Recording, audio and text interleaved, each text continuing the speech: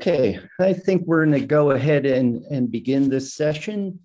I first want to apologize that for the abrupt discontinuation of the Q&A in the earlier session. That was a technical error that I will take responsibility on. I was transitioning to the next session early and inadvertently the Q&A was cut off. So sorry about that, and I don't think it will happen again. So now turning to this session, our keynote speaker session, it is my great pleasure to introduce our keynote speaker for this year's VCBH conference on innovations in tobacco control and regulatory science to reduce cigarette smoking, Dr. Neal Benowitz. Neal is Professor Emeritus, active in the UCSF Department of Medicine's Clinical Pharmacology Program, Division of Cardiology, where he has been first as a fellow in clinical pharmacology and then as a faculty member since 1971, 50 years with that program, and he's been busy throughout. Neal did his undergraduate training at Rensselaer Polytechnic Institute in Troy, New York, where he was actually a physics major, which I didn't know. It's fun to find out. And then he did his medical training at the University of Rochester in Rochester, New York, and then his residency at the Bronx Municipal Hospital Center, also obviously in New York, and then off to fellowship at UCSF. During his time at UCSF, Neal has gone on to establish himself as arguably the world's foremost expert on the clinical pharmacology of nicotine. I can tell you without question, when I have a question about the clinical pharmacology of nicotine, I turn to Neal's work, and I've done so many, many times throughout my career, and I've never come away disappointed. And when I share that personal experience, I'm confident that the same is true for many of my colleagues in the audience today. Neal has simply outstanding academic credentials, greater than 500 peer-reviewed articles, along with several hundred more reviews, editorials, etc. He's received numerous national and international scientific awards, ranks in the top 1% and higher in citations and impact in his field in Web of Science and other impact rating systems. He has been an active and central contributor, I would use the term a pioneer, to virtually all major tobacco control and regulatory efforts during the past 40 years, including many of the US Surgeon General's reports on smoking and health, including for me, the landmark 1988 report on nicotine addiction, where there were many collaborators. Jack Henningfield stands out in my mind. Jack and Neal have done many wonderful things together. But when you identified nicotine as the constituent in tobacco smoke that was driving repeated use and addiction, that was landmark, in my opinion.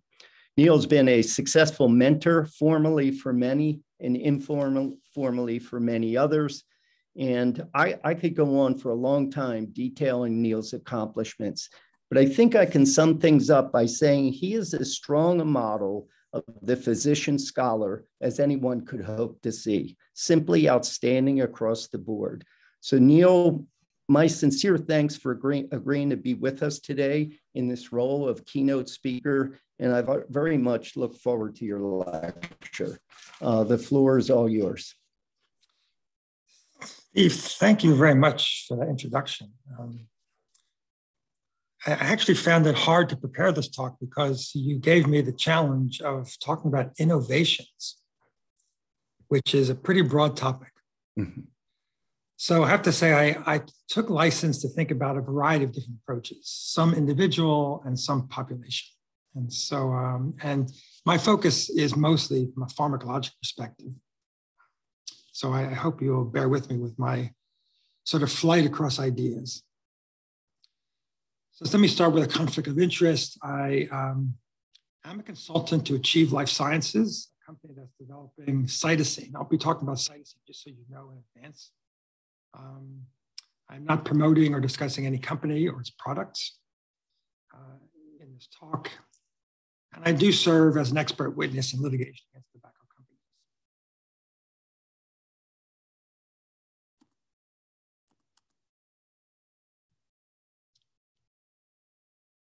Okay, so the first question is, why are we still concerned about smoking and health? And I think if you live in certain areas of California, nobody smokes. So you may wonder, why are we so interested in smoking? And this is something that most of you know, but just want to bring a couple of issues up that I find interesting. First, there was an article recently talking about the major causes of death in the US in 2016. And this is a list, I won't go through them, but just to say that every single one of them is, the risk is increased by cigarette smoking, all the 10 most common causes of death. Cigarette smoking in the US, well, I'm sure you all know, 14% of adults smoke. It's 34 million smokers. Smoking is probably relatively uncommon among your friends and colleagues. It's most common in people with lower education, lower income, LGBT, mental illness, substance use disorders. In San Francisco, the smoking prevalence is well under 10%. It's really amazing. But San Francisco General Hospital, which is a community hospital or public hospital where I work, 25 to 30% of our patients smoke.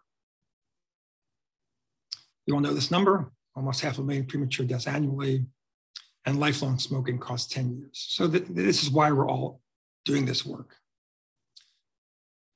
And another issue which is important is getting smokers to quit as soon as possible is essential for public health. This is a diagram that Jack Henningfield and John Slade published in the year 1998, which I think is really important. So this gives projections of cumulative deaths from cigarette smoking from 2000 to 2050. The yellow line would be if nothing was changed. The dashed line on the top is if you prevent youth smoking, which has been a major issue, a major target of tobacco control, and absolutely important. But you can see the benefit is not seen for 30 years. To make a dent in what's going to happen in the next 50 years, we have to get people to quit smoking, and that's the bottom dashed line. Well, smoking cessation, we certainly spend a lot of time doing it, but despite interest in it, and the fact that smokers want to quit smoking, the rates have not really improved for 15 years. These are data from BAB and the CDC that I think are very interesting. These show data from National Health Interview Survey from 2000, 2005, 2010, 2015.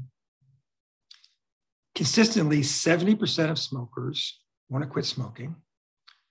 More than 50% made an attempt in the last year of a day or more than a day, hoping to quit smoking. 80% of those failed. So only 7% have quit smoking per year. And this has not changed for 20 years. The majority get advice to quit from health professionals, but 30% use counseling or any kind of intervention. Most quit on their own. And as you heard in the previous session, and I'll make some comments later on, the tobacco control community is not really reaching most of the smokers who are trying to quit. And the question is, can that be changed? So I am going to be talking about individual smoking cessation interventions, but with the caveat that we're not reaching most people with those interventions. So these are the topics I'll cover. I'll cover some innovations in individual smoking cessation. I'll talk about some nicotine neurobiology translation and precision medicine. I'll talk about a few emerging medications and an approach to pharmacotherapy that I think is important. And then I want to talk about the sort of population smoking cessation. So the end game issues. I'll talk about third-hand smoke, which I'm doing research on, nicotine reduction, and then the whole question of cigarette harm reduction. So let's start with innovations in smoking cessation at the individual level. Nicotine neurobiology translation. So first, this is something that I'm sure you all recognize. Nicotine drives addictive combusted tobacco use. Combusted tobacco use drives the 8 to 10 million deaths annually in the world. Nicotine itself is not harmful, but certainly much less harmful than combusted tobacco use. So our goal is to get rid of combusted tobacco use. Nicotine, as some you probably know, is a small molecule that's got structural similarities to acetylcholine, which is the most prevalent neurotransmitter in our bodies. And nicotine binds to receptors meant for acetylcholine. And it acts on virtually every organ system in the body. Now here's a slide that's just a cartoon of a nicotinic receptor. So the receptor crosses a membrane, it's a channel. Nicotine or acetylcholine binds to the outside. The receptor opens, calcium or sodium ions enter, and then they act on other cells. The neuronal type of receptor where nicotine causes addiction is with 5 subunits, alpha 4, beta 2 are the ones that are predominant. But there are also other subunits that can be there, namely alpha 5 and alpha 6. I'll talk about alpha 5 because alpha 5 receptor, when that's present, that moderates sensitivity to the aversive effects of smoking. And as I mentioned, if you have a defect in alpha 5, you're less sensitive to the aversive effects and you smoke more, or you can tolerate more. So that's one area I want to talk about in terms of neuroscience. This is a slide just showing when nicotine opens the channel, it causes cells to release other neurotransmitters. And of course, dopamine is key to reinforcement. I'm not going to talk about that. A variety of neurotransmitters get released that do different things in terms of behavior. I'm going to focus on a couple of drugs that work on the serotonin response, the serotonin system. And then finally, here's another slide that sort of puts the whole concept of self-administration of nicotine together. You have a product, you have environmental influences, you smoke, you get nicotine in your body, you get a variety of effects that you find rewarding. And a smoker day to day takes in about the same amount of nicotine if they're not constrained. So nicotine metabolism is important because for any given amount of nicotine, the rate of metabolism influences how much nicotine you have in your body. So you're a fast metabolizer, you want certain effects, you have to smoke more. And so that's the other neurobiology concept we'll talk about. So here are the two neurobiology translation issues, which are genetic variation as they might influence smoking cessation. So the CYP2A6 gene, which is genetically polymorphic, regulates nicotine metabolism. What we know is that more rapid nicotine metabolism is associated with more cigarette smoke per day and higher lung cancer risk and other diseases as well. Nicotine metabolite ratio, which is the ratio of 2 nicotine metabolites, hydroxycotinine and cotinine. This is a surrogate marker measurable in smokers. There's also a genetic risk score. So you can look at a person's genes for the 2A6 gene, and you can develop a genetic risk score. I'll show you data on that. In summary, the main findings: slow metabolizers respond well to nicotine patch, but fast metabolizers do not. And fast metabolizers need varenicline or other pharmacotherapy regimens. For the alpha 5 receptor gene, there is one allele which is associated with reduced activity, which increases the risk of tobacco dependence by 30 to 50%. It's associated with heaviness of smoking and the risk of lung cancer and COPD. The alpha 5 nicotinic receptor in the medial habenula mediates the aversive effects of nicotine. Mice with the alpha 5 knockout self-administer more nicotine. And this is a potential biomarker to signal the need for more intense smoking cessation therapy. So these are our two key studies with respect to the nicotine metabolite ratio. So the first from Karen Lerman's group in 2005, which was sort of the seminal study in this area. And the second was a recent one published, some of the same data sets, but led by Rachel Tyndale, which looked at a genetic risk score. Here are the main Lerman findings. The main finding is that slow metabolizers respond well to nicotine patch, normal metabolizers do not. if you just look at the left two panels, so this looks at the quit rate at the end of treatment on medication. The left three panels are slow metabolizers. The next three panels are normal metabolizers. The lightest box are placebo, and nicotine patch and varenicline. You see, if you're a slow metabolizer, you do just as well on nicotine patch as you do with varenicline. If you're a normal metabolite, and slow metabolizer here is the slowest quartile. Normal metabolizers don't respond to nicotine patch at all over placebo, but they do respond to varenicline. And the same pattern is seen over other follow-ups.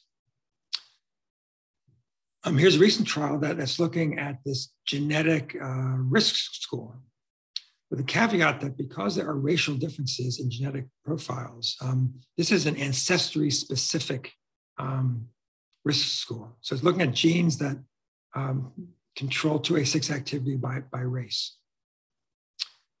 And you can see basically the left reproduces the NMR data that we talked about, and the right shows the data looking at this genetic risk score, basically showing exactly the same thing. If you have a slow risk score, you can predict response to nicotine patch as being as good as varenicline, and if you're normal, your varenicline response is much better. So it seems pretty clear that the rate of metabolism can affect smoking. The caveats are, one is that this study looked at nicotine patch and not combined NRT, which is what we commonly use. And the other thing is that the tests are not widely available in the community. And a third thing is someone might say, why not just treat everyone with varenicline? So this is one area of personalized medicine. With respect to the alpha-5 receptor, a paper was published last year from Laura Bairout's group that looked at genetic variation in the alpha-5 receptor in response to varenicline versus combined NRT in a randomized placebo-controlled trial. This slide might be a little bit hard to see. It comes from the journal, but they broke out their analysis by people with European ancestry and then and African Americans. The blue shows placebo response, the green combined NRT, orange varenicline. And in general, on the top, you see that the response to European ancestry smokers to smoke cessation is greater than African American in general. We see that in a variety of studies. I won't talk about that. That's an interesting question. On the left panel, you see basically that the GG gene is the normal wild type, and the GAAA are people with reduced alpha-5 activity. So for European Americans, the alpha-5 gene does not make a big difference, actually, in response. For the African Americans, it turns out that the people with the reduced activity alpha-5 look like the fast metabolizers. So there's very poor response to nicotine patch, but varenicline works well. So again, these are approaches that could be used to individualize smoking cessation therapy. This test also is not widely available. So I bring this up because the science is interesting, but I'm not sure it's going to make a big difference in our smoking cessation overall. So let me talk about some emerging smoking cessation therapies. And these are ones that I thought were just interesting to me pharmacologically. So the first one is cytosine. Cytosine, as you probably know, is a plant alkaloid.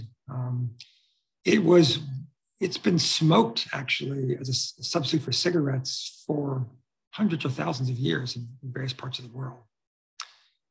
It is an alpha-4 beta-2 partial agonist, so it's got varenicline type pharmacology.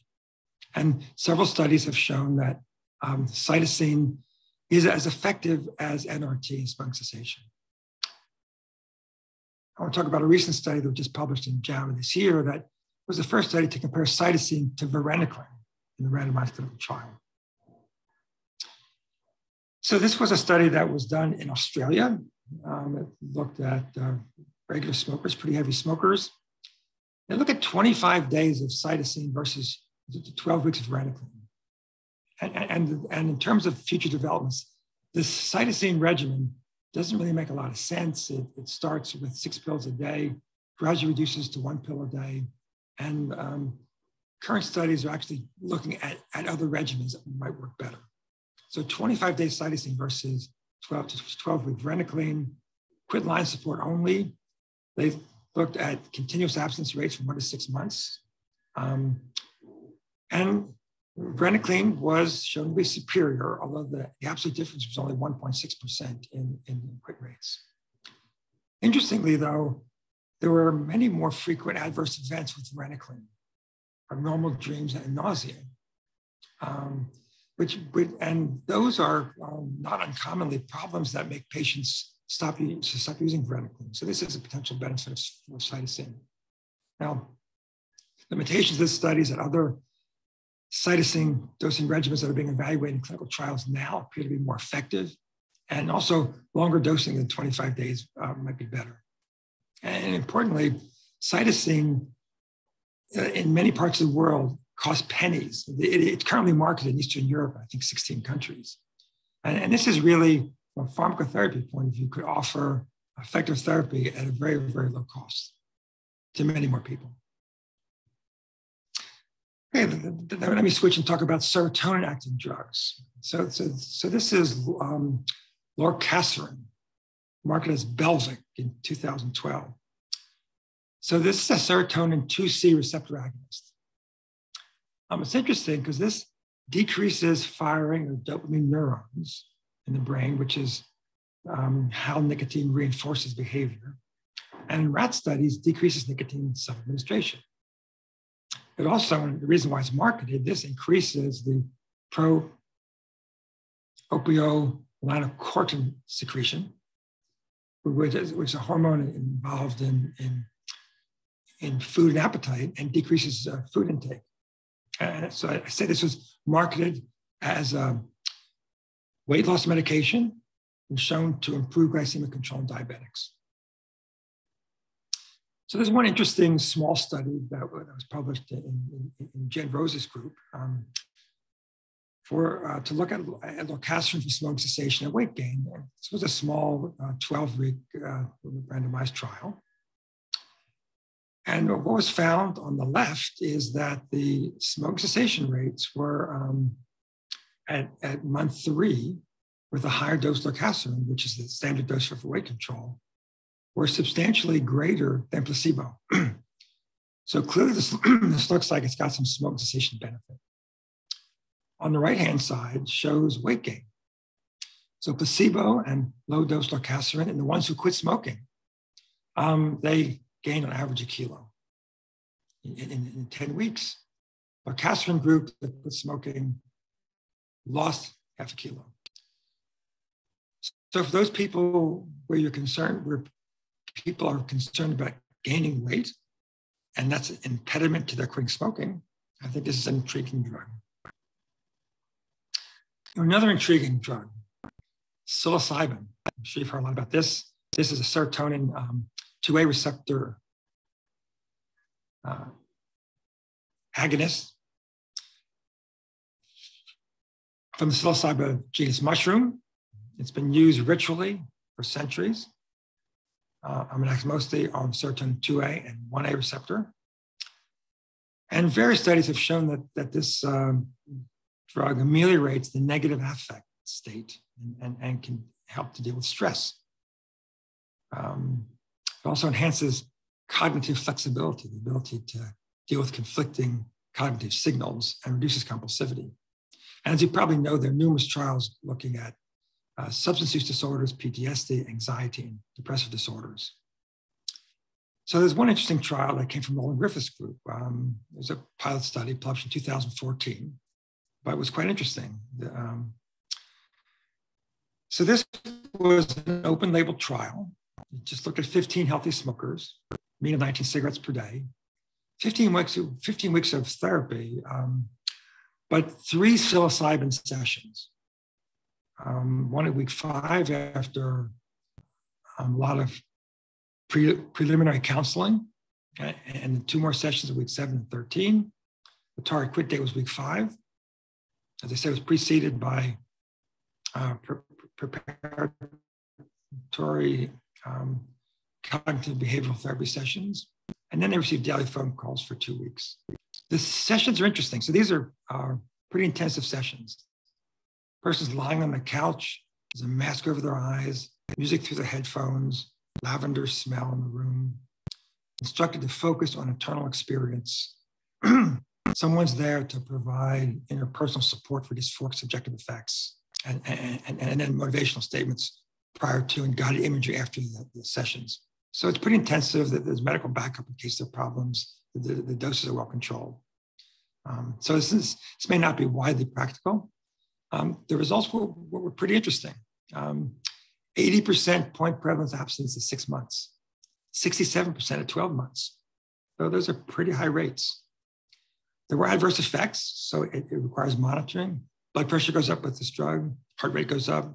There can be dysphoric effects, fear of insanity, which requires counseling online. Headaches can occur. The reasons for quitting were pretty interesting. People said this treatment changed my orientation toward my future life, increased my ability to quit, and change my life priorities and values. The right shows urine cotinine in terms of validated quitting.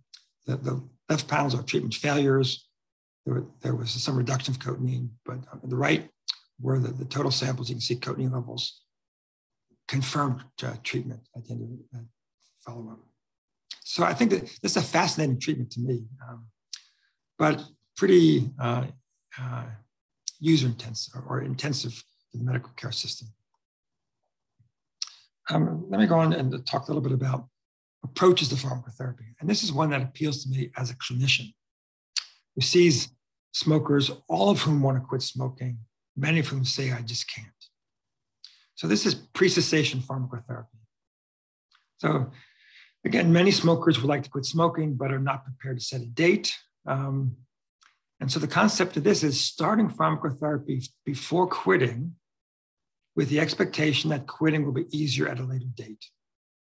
And trials have shown that pre-cessation nicotine patch and varenicline reduce cigarette nicotine reward and promote quitting over time. For the patch, we think reward goes down because nicotine patches desensitize nicotinic receptors, so they're less responsive. And varenicline, of course, as a partial agonist, blocks some of the effects of exogenous nicotine. And in some programs, it can be coupled with gradual reduction of cigarettes per day, such as 50% at 4 weeks, 75% at 8 weeks, and quit at 12 weeks. The attractive thing about this is that a clinician can approach every patient in this way, just as one would approach every patient with hypertension or high cholesterol with medications. And so there's one trial I want to talk about, which I thought was fascinating. This is a study from Spain, pulmonary clinics in Spain. And this is the use of varenicline for more than 12 months in heavy chronic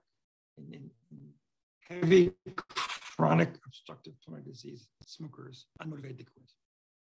This is a challenging population, as you all know. These people have a hard time quitting. So they the study involved 30 smokers. 65 were approached, but in this study, they purchased their own varenicline. 35 couldn't afford it. But in this group, they averaged 55 years old, 24 cigarettes per day, high dependence score. They published their own varenicline.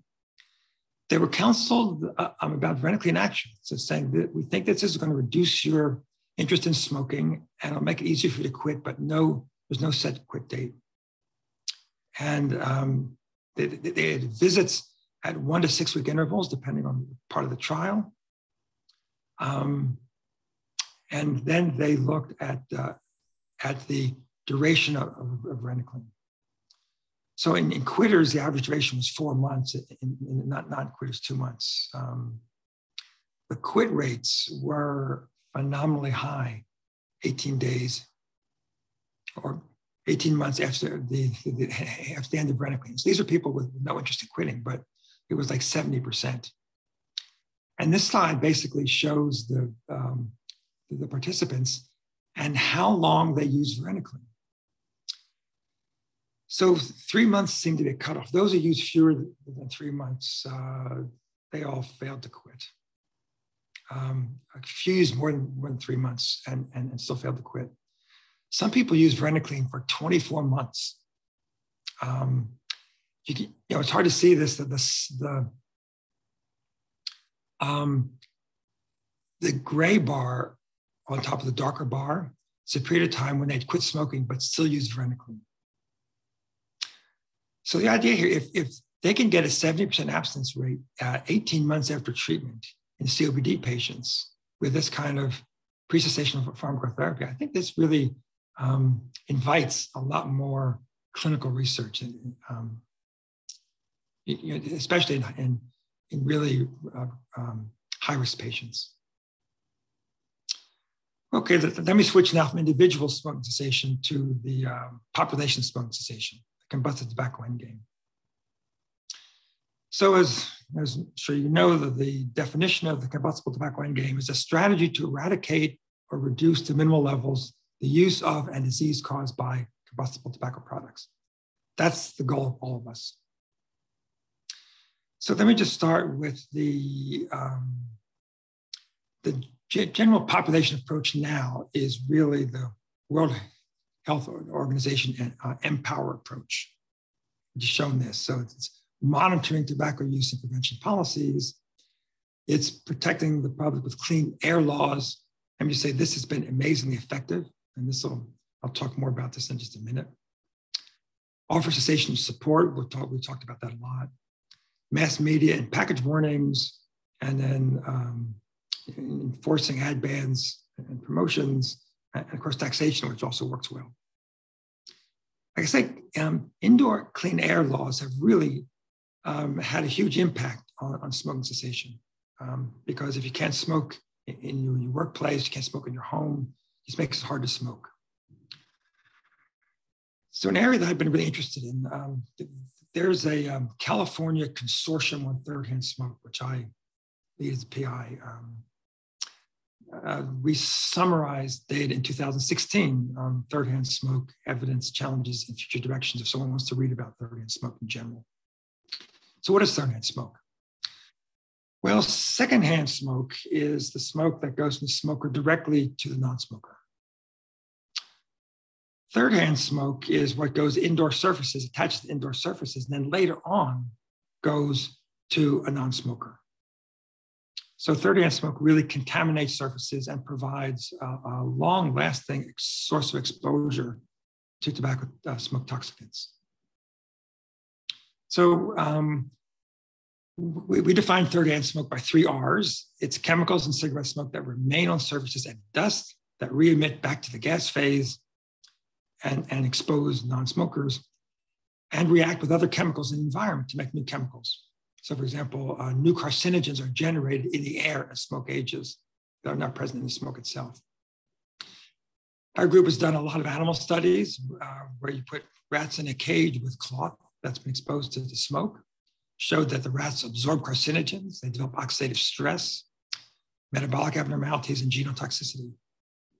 So at least in animal models, there's no question that third-hand smoke can be harmful. So with respect to the tobacco endgame, if there's a cost to polluting your environment, that's another incentive to stop smoking. So environments of high risk include housing, workplaces, hotels, rental cars. The vulnerable population that we like to protect are children who are crawling on the floor and eating dust, and lower income people, especially in multi-unit housing where often smoking has occurred in the past. And what we've been pushing for are mandatory disclosure policies. That means if you smoked in a house or a car, you have to disclose that. We're developing third-hand smoke contamination standards to evaluate and assess how contaminated an environment is, and then remediation requirements to fix it. So if you can't sell your house or you can't sell your car, that's a strong incentive not to smoke in your house or smoke in your car. And we think that this could really support the clean air perspective. And if someone wants to know more about it, here is our website. It's hosted at San Diego State University. And we handle lots of calls, both from health professionals and also lay people who want to know, what can I do about third-hand smoke? Okay. So the final part of my talk is nicotine pharmacology and public policy. So again, to go back to this slide, nicotine drives addictive combusted tobacco use, and so we can develop a policy that centers on nicotine-related issues. And as you all know, Scott Gottlieb and Mitch Seller published in the England Journal of Medicine in 2016 this nicotine-focused framework for public health. This was discussed in this morning's panel, this concept already. The concept is really this continuum of risk, so that the riskiest product are combusted products in the upper right, the least ones, least toxic and also least appealing are the NRT products in the bottom left. And then you have products like smokeless tobacco, like e-cigarettes, which are more toxic, but also more appealing, more acceptable. And so the question is, can we just move people from higher risk products to lower risk products? So this issue is one that everyone in this group is working on. Steve in the Vermont group has been doing a lot of work on this question about reducing nicotine content. Eric Donnie will talk about this later. I'll just make a few comments. So the first was the proposal that Jack Henningfield and I had wrote about in 1994. And the background to this is that he and I were talking to David Kessler, the head of the FDA, when the tobacco company documents came out. And those documents basically said that we know there's a threshold of nicotine that supports regular use of cigarettes. And so at that time, Kessler was talking about FDA regulation. And so we said, well, if there's a threshold to support regular use, then we should use that threshold as a potential way to regulate tobacco. So the goal at that time was to prevent nicotine addiction in youth. This was youth focused. And we estimated what an addiction threshold would be, say 5 milligrams per day. And so if someone were to smoke a pack a day, it would be around 0.4 milligrams per cigarette. And at that time, we proposed gradual reduction in nicotine content of cigarettes over 10 to 15 years. So the idea would be to look at nicotine availability, reduce it in cigarettes, make clean nicotine available, and then after a period of time, someone could stay on clean nicotine if they wanted to, or quit clean nicotine. So this was a general concept. I'm not sure we need this gradual reduction. I think Eric will probably talk about this, that the rapid reduction works pretty well as well. Again, just to recap the main findings of sort of the first seminal study, large study that Eric Donnie published on reduced nicotine content cigarettes. Basically, it found that the threshold to reduce nicotine addictiveness was about 0.4 milligrams per gram of tobacco, similar to what Jack and I projected in 1994.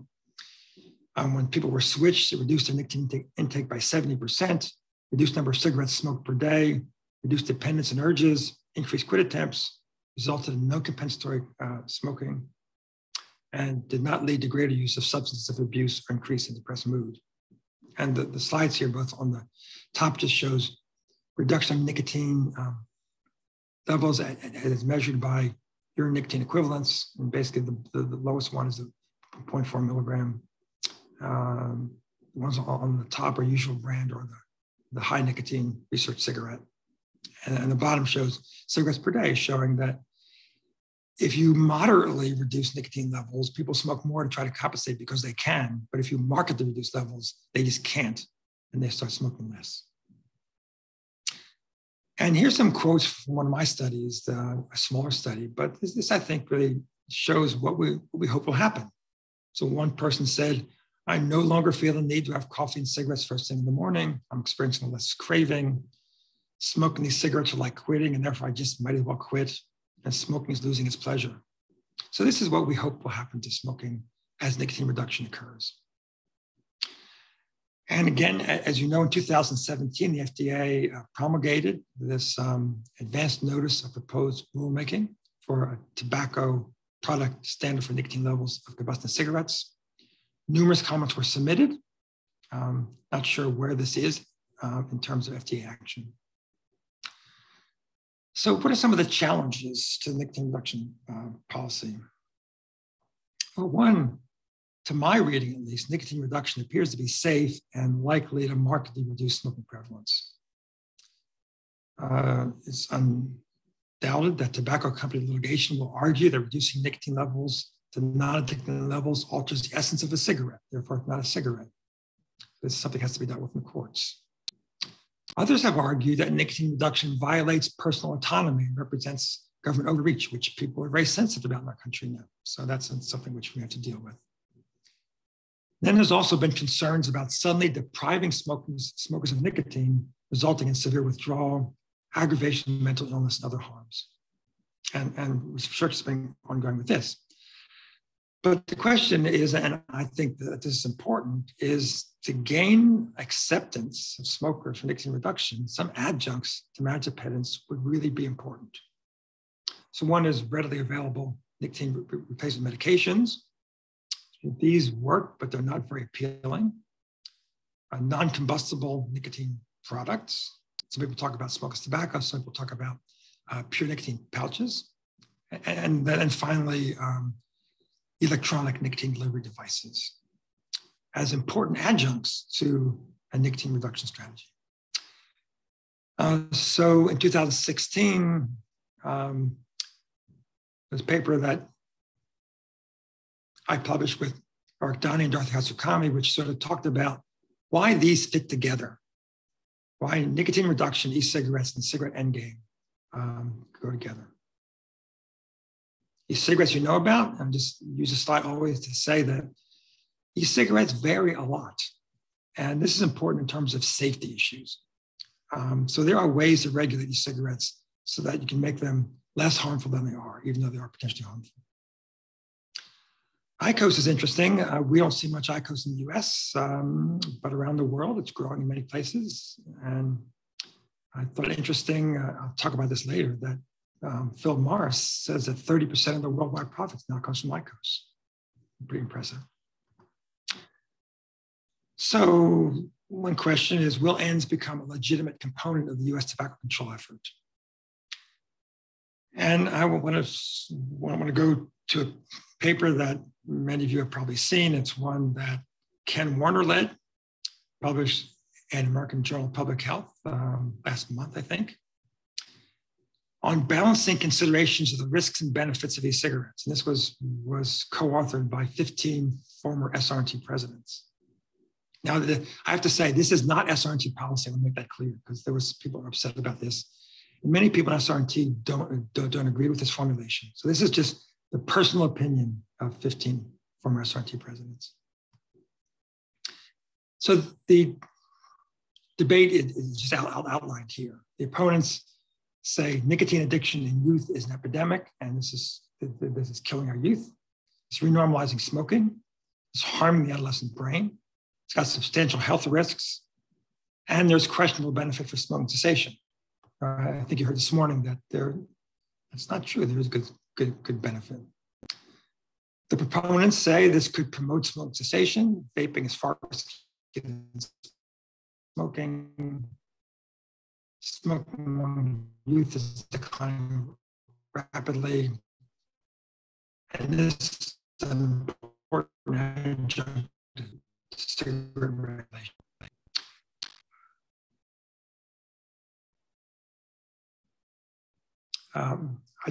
I paused because my connection was unstable. That vaping does increase smoking cessation.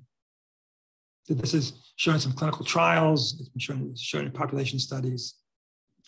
And also the point is made that cigarette sales in the US have decreased more rapidly while vaping sales have increased. And that in some places, like in Minnesota, an e-cigarette tax, which reduced vaping, actually increased adult smoking.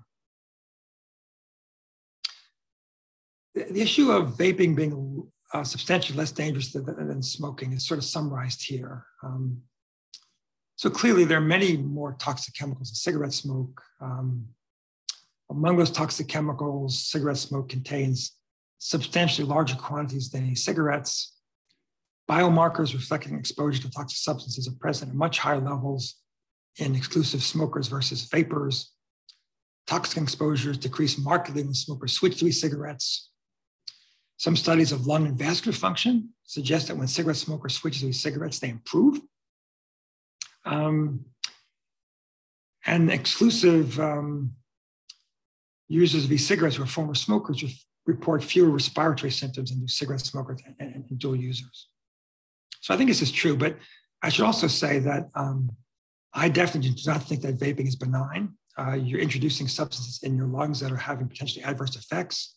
Numerous animal models talk about oxidative stress, inflammatory responses. Studies in my group and others show that vaping can be associated with a chronic inflammatory response. So I agree totally that vaping is substantially less dangerous, but not risk-free.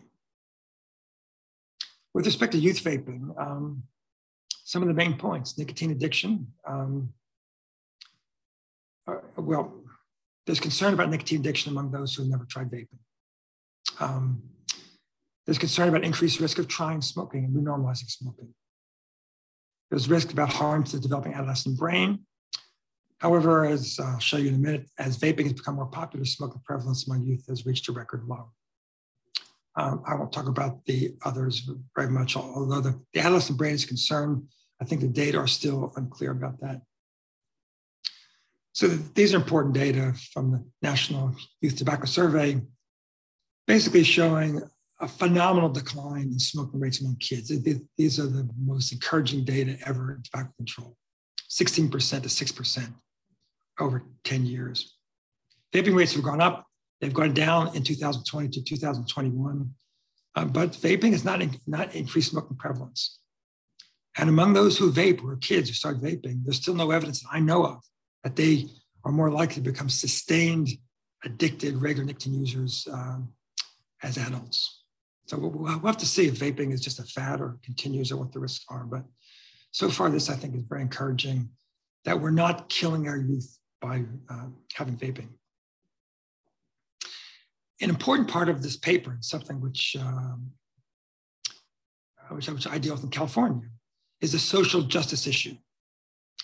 So to the more privileged members of our society, today's smokers are nearly invisible. Many affluent Americans believe that the problem of smoking is nearly solved because no one near them smokes. Yet, as I said before, 1 in 7 Americans still smoke, and smoking accounts for a significant proportion of the large life expectancy difference between affluent and poor Americans. And vaping can help some of these people to quit. So some of the challenges. You heard a little bit about this morning. What's the appropriate role of ENDS in tobacco control? Should this be a medicine or a consumer product? Actually, I think it should be both. Making a medicine in the US, though, is expensive, it's difficult. You have to go through FDA as a drug. But I think physicians would like to have a relatively safe product that they could prescribe to their smokers to help them quit smoking. As you know, most smokers don't seek treatment for their smoking. They want to quit smoking themselves. And having cigarettes available as a consumer product could certainly be helpful for that population. Is long-term nicotine use without combusting tobacco acceptable in our society? Well, this is highly debated. Some people think that anyone could use nicotine if it's only mildly harmful, because it's no more harmful than alcohol or marijuana, which I think is probably true. And this is something that our society needs to debate. There's a challenge for FDA regulation of e-cigarettes. 2 issues in particular are important that they're dealing with. One is flavor restrictions. So flavors clearly are important for youth when they start vaping, but adults also like the flavors. Having them get away from tobacco seems to me to be a good idea, because anything that reminds them of tobacco reminds them of cigarettes as an adult when you're trying to quit smoking. Nicotine limits in e-cigarettes are a really interesting question, because we know that high-power devices generate more aerosol, expose the lung to more aerosol, generate more thermal degradation products, and are more toxic. High power devices allow you to use low nicotine liquids. Low power devices like the pod devices generate very little aerosol at lower temperatures, but with high nicotine concentrations. So if you have a nicotine ceiling, then you intrinsically require higher power devices to get enough nicotine to match what you get from cigarette smoking. This is a tough act of balance, because higher nicotine also in, say, pod devices could make pod devices more addictive for kids. So this is something FDA has got to deal with. Let me end up with this question. The tobacco company. So this was something I think was Euro News. So Phil Morris says, cigarette sales could end in many countries within 10 to 15 years, and we will help as long as we can market our IQOS and other ENDS devices. Now, I am as distrustful of the tobacco industry as anybody. I've been involved in litigation against them for years. But this is something which has come often. What are the ethics about working with a tobacco company if they could guarantee that we could get rid of cigarette smoking? I just raised as a question. I have no answer to that. So here, so just to summarize it in terms of the end game, these are my personal thoughts. I think reducing nicotine content of cigarettes will reduce the addictiveness of cigarettes. I think the result will be preventing children from becoming addicted smokers and giving adult smokers greater freedom to stop when they decide to quit. I think immediate rather than gradual reduction is probably safest and most feasible. With respect to ENDS, I think electronic cigarettes or other non-combustible tobacco products would provide an attractive alternative to conventional cigarettes and would likely enhance the public acceptance of nicotine reduction policy. I am personally skeptical that ENDS will outcompete cigarettes in general, but certainly could support harm reduction for many smokers. And there are possible long-term adverse health effects of ENDS, which has to be assessed. We don't really know. We haven't not seen vaping long enough to be able to tell whether it can cause lung or heart disease. But I think it's safer than cigarettes, and there are concerns about gateway to smoking and primary nicotine addiction in youth. So let me just add with some simulations that have been done about the potential health effects of reducing nicotine levels in cigarettes. So Appelberg and CDC people did this analysis published in the New England Journal to 2018. They did a simulation model from 2016 to 2100, a prediction that more than 33 million youth and young adults who would have become regular smokers would not start, and 5 million smokers would quit within 1 year, and 13 million within 5 years quit. And then here was a statement from Tangs from a simulation 2005, predicting that smoking prevalence would likely decline to 5% with a resultant gain of 137 million quality adjusted life years over 50 years. And that policymakers would be hard pressed to identify another domestic public health intervention short of historical sanitation efforts that has offered this magnitude of benefit to the population. So thank you for allowing me to riff a little bit, and happy to answer questions if I have time. Thank you, Neal. Yeah, we have about 5 minutes. So please send your questions in the Q&A line. It's available at the bottom of your your face page or whatever the term is.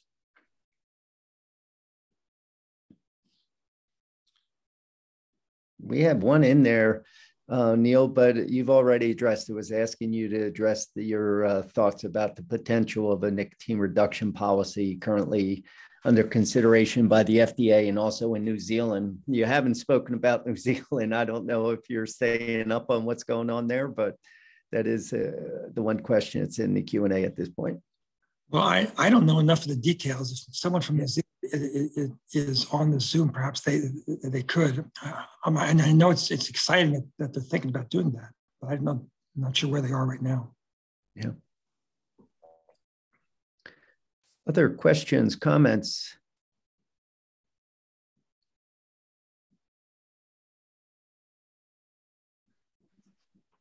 Well, Neal, I have a question. I've been thinking about the nicotine reduction policy of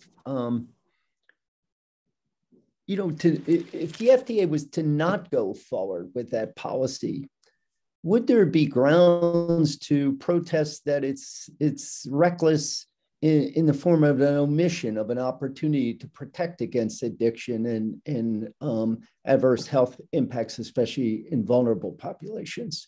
So it's just a slightly different way of thinking about it.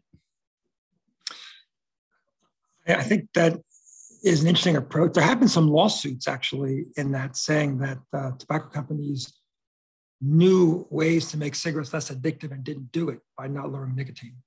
I'm not sure how well they've done, but this would be a different approach. This would be like a social equity approach, just like is being done with menthol cigarettes. Correct. Yeah. So I think that'd be very interesting. Yeah, great. So we have a couple coming in now. I have one here from Jamie Tam. Can you comment on the illicit market concerns that have been raised about VLNCs? Well, certainly there will be some illicit tobacco products. Some will be imported from other countries.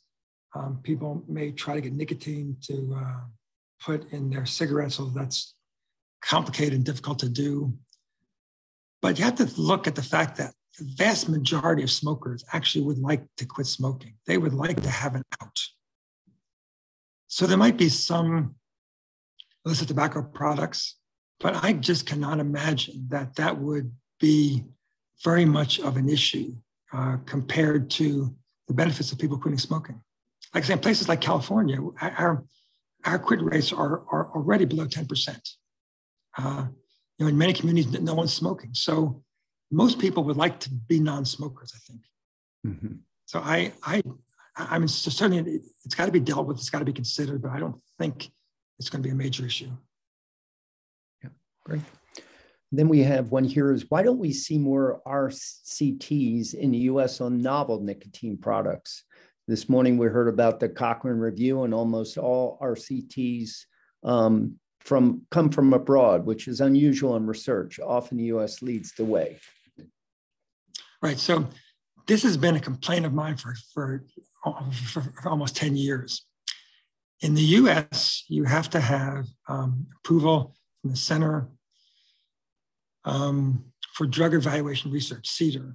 You have to have an IND for the drug, which requires extensive animal testing, safety testing, to get approval to do a trial. Which means that, and so far no e-cigarette manufacturer has managed to submit and get an IND. I think it's possible, but it'd be very expensive. I've argued, and others have, that since cigarette smoking is so harmful, and since there's such strong biological plausibility that e-cigarettes would be less harmful, it's reasonable to give an exception to the usual drug application process to do trials to basically show if and how e-cigarettes could promote smoking cessation. We could have done these trials years ago and be much further along in figuring out the benefits and risks of e-cigarettes. Right. FDA said that they're going to try to develop an internal committee to look at nicotine issues, but I don't think they've made any progress on this. And I think I'm encouraging that some e-cigarette companies should submit INDs and do proper clinical trials in the US. Wonderful, wonderful. Boy, that's a potential innovation that was worth hearing about. So then we have one more here that we can wrap up on. Would you advise for state tobacco programs to pursue nicotine reduction or wait for the federal FDA action? I believe it is within state authority to address nicotine levels in products. Yeah, I think that's true. That would be fascinating to do that. Somehow I have the idea that this was proposed in some small communities somewhere. I'm not sure what would happen. Now, obviously, there are no products available. So basically, it'd be like banning cigarettes because no one's marketing these. But I think that would be a very interesting idea. Yeah, it is an interesting idea. Well, I think that wraps up this session, Neal. Thank you so much for an outstanding presentation, very thought-provoking, very broad, which, I wanted you to riff, and you did it very effectively. So thanks very much. And so at this point, we transition to a 1-hour lunch session. And so we'll resume at 1:30. So thanks, enjoy your lunch, and see you all soon. Thanks again, Neal. I'm going to get off. Bye. Yeah, bye-bye.